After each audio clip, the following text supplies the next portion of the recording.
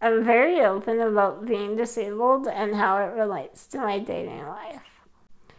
It's a topic I've always been passionate about, particularly because it's rarely addressed in the mainstream.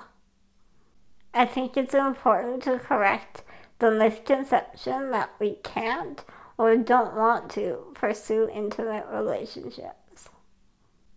It's an expected part of life for most people, and disabled people are no exception.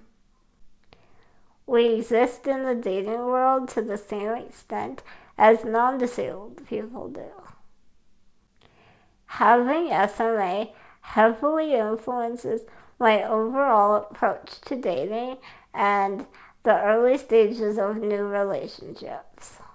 Everything from how I craft my online dating profiles to what I look for in a partner.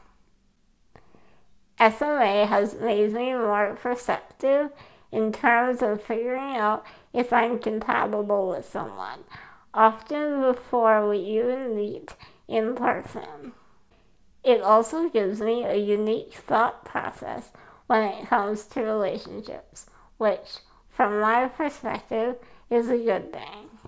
So, I try to use my experiences and insights to help other people in their own dating lives. One piece of advice I'd like to shout from the rooftops is that things don't usually happen like they do in romantic comedies. Real relationships are complicated and unpredictable. But that still doesn't mean you should settle for one that makes you unhappy more often than it makes you happy.